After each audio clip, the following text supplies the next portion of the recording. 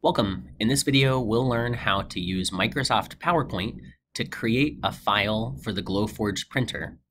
We'll look at how to use PowerPoint tools and shapes, and we'll also look at how to bring in image files students have created on the iPad. Okay, so first to start out, let's open PowerPoint. So you can click the Start button, and it may appear somewhere up above, but you can also type PowerPoint here. And if you don't have it down on your task menu, you can right-click and then pin to taskbar. And now here it is. So I'll click it here, or you can click it down, the shortcut button down here to open. We can open a blank presentation. I'm going to highlight this and click backspace or delete on my keyboard. And now I'm ready to bring some things in, some images. I can create shapes here, and those shapes you find under the Home tab, Home here. But before we get started, I want to see ruler measurements. So let me click on View, and then check the box for ruler. And now I can see how many inches my image is in length and width. Okay, now let's bring a file in from my downloads. I can click on the File Explorer here to access my folders. Then I can click on Downloads. And what I have here is a JPEG that was created, I believe, in Adobe Illustrator Draw, a free iPad app for drawing. This PDF was created in Notability, another free iPad app. So if I want to pull those into PowerPoint, an easy way to do that is to just click here, drag with your mouse. I'm holding my mouse down, and then I let go when I'm above PowerPoint. And there's the file. Okay. I can click on the corner box here to make this smaller. I can look at where I can line this up, right? To see, okay, I'm going from 5 over to, 0.5, so that's 4.5 inches. And the ruler is helpful for the measurements. Let's click back on the File Explorer again. And I'm going to move this to the side, click and drag to move it over. Then I'm going to click and drag, I'm going to click and hold on the PDF, and I will let go of my mouse once again my cursor is over PowerPoint. Okay, there's the other file. We have our images. Maybe we want to add some text. So you can make sure you're on the Home tab at the top. If you find that these tabs are kind of disappearing, if you find that they're not staying put, and you click it, and then you click back and the tab disappears, a trick is double click on the tab, Home or any of them, and now it will stay pinned to the top. Okay, to add some text, let's click on Shapes, and then you can choose under Basic Shapes, the text box, or it might be here under Recently Used. I click on my PowerPoint file, and then I can start typing. Now I want to move this box around, so if you click inside the box, you'll be selecting the text. But if you look at the border outline and you click that, with that 4-arrow icon, see what my cursor looks like? Click and drag, and now you can move the text around.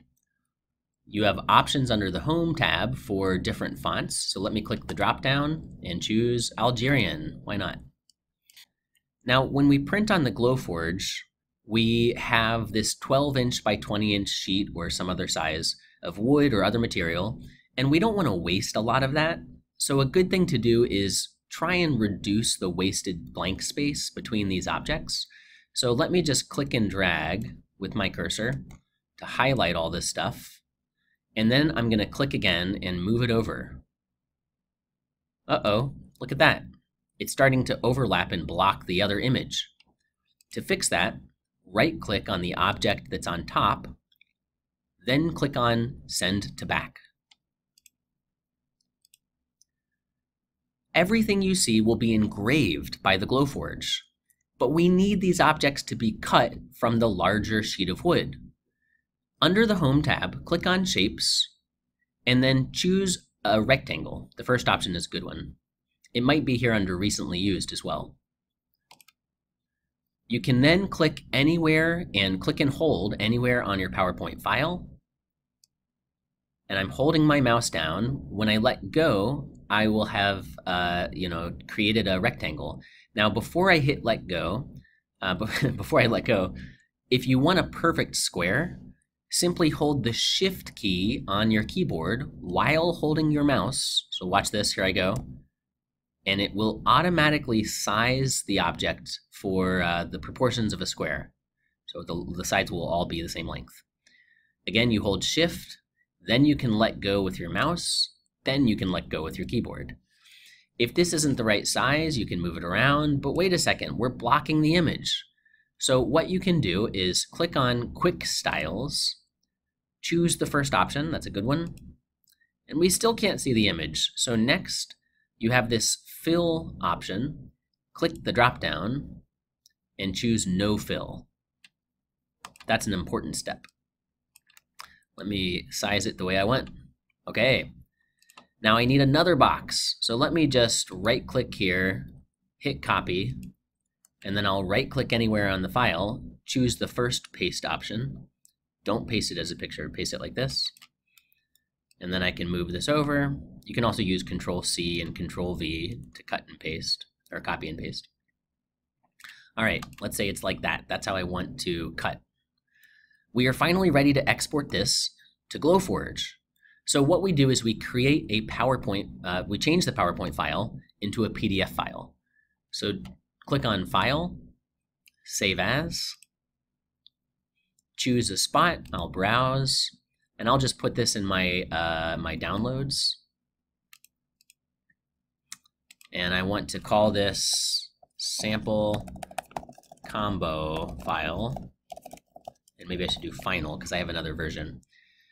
Then before I hit save, we click on this drop down for save as type. And we choose PDF. Now I can hit save. And it will probably open the file. Okay. Next, we open up Glowforge in a web browser. So I like to use Google Chrome. You type app.glowforge.com, then you hit enter. It may prompt you to log in if you aren't already, but I am, and so it takes me to this screen. Click Upload to upload a new file. Then go to the folder where you've got your stuff, your file. I'm in Downloads is where I saved mine. Here it is, sample combo file final, and I hit open. And it processes. And here we are, the file has loaded, our printer is on, and so this is literally a camera view of the wood placed inside the printer. There's a clip path, don't worry about that. We can click the X. And currently, you might notice it says no artwork, which is a little odd because I do have artwork here. Here's what's happening. If I click this and drag around, now it recognizes artwork. What happened before is there is a no print zone, and you see it with those kind of marks, those hash marks on the side. And if you have your artwork inside the no print zone, it will not print any part of that file. And it goes gray when that's the case. But if I click and drag this up, now it's not gray anymore, so it will print. But look at what it's trying to print. This teal box is the background of the original file.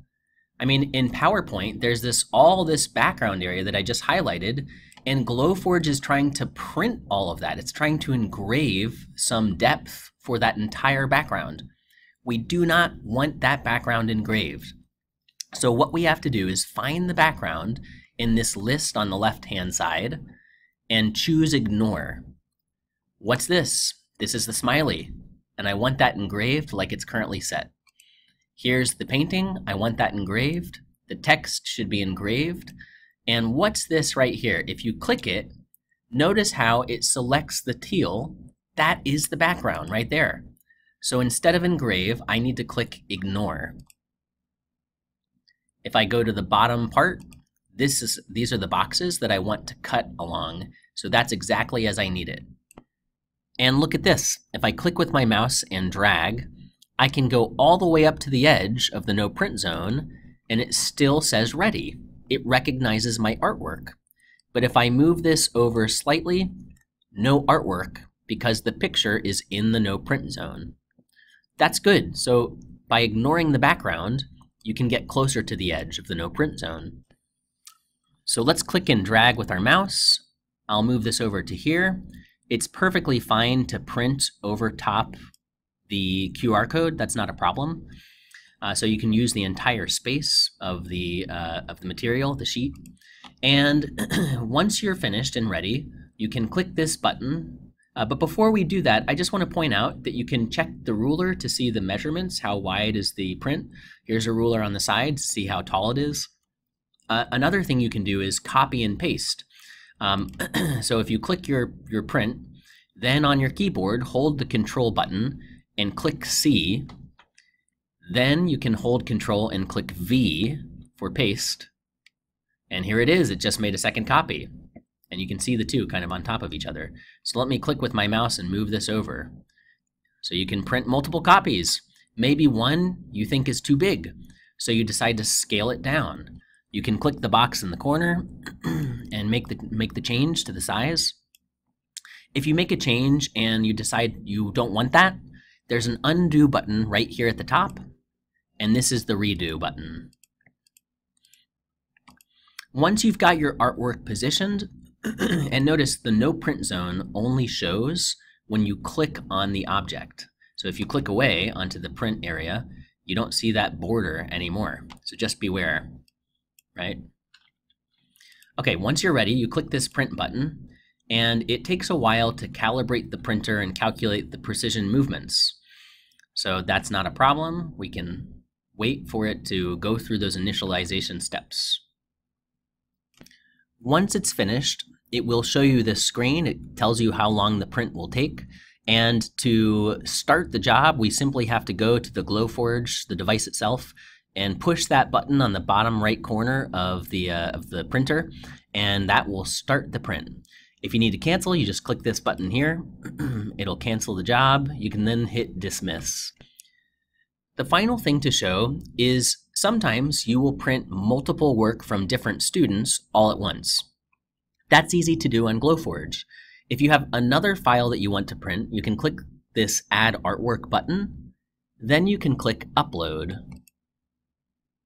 So from here, I'll click on this PDF that I've created, and I click Open. It processes, and pretty soon we'll have that image coming up here. All right, second file. Hey, when I take it out of the no print zone, suddenly we see color here. Now, if you look on the left side, okay, here's the second file. It shows on top, so it comes to the top. The background, again, this is the background of the PDF. We have to ignore the background. Here we have the engraving of the text. Here's the second file. That's what we want. So we can move it around. We can check to make sure it's not in the no print zone. You can resize it and proceed in the same fashion we've learned. Thanks for watching.